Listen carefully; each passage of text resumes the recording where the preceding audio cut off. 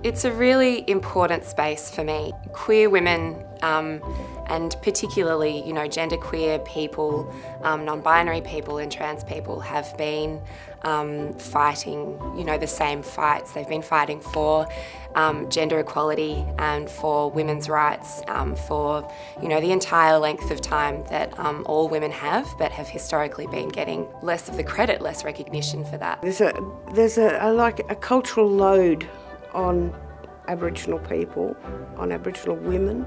It's about caring for everybody. It's not about yourself, it's about others.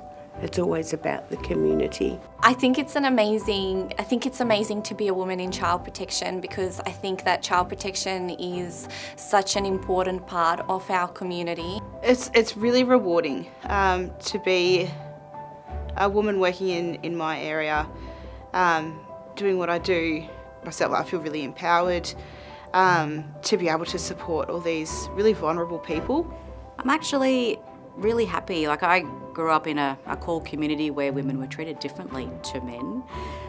So to be here, I wasn't allowed to go to university when, this was back in the 90s. Still wasn't allowed to go to university because I was a woman, but I made it on my own, and I'm here being supported by fantastic women.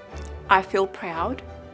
I feel proud to be standing on my own 2 feet, representing my people, because as a woman in my culture, you're just supposed to stay home and take care of the house chores and all that. So being the first one in my family to step out of the house and take on a challenge, it's a very proud moment for me.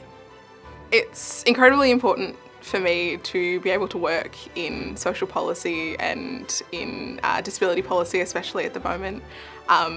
As a woman with a chronic illness, it means that I get to provide both my lived experience and also my knowledge of policy and government. I am proud of many things. I believe that I have achieved a lot in my life. I am proud of all the work that I have done. I make sure always to express my view as a person with disability first, and as a woman with disability second.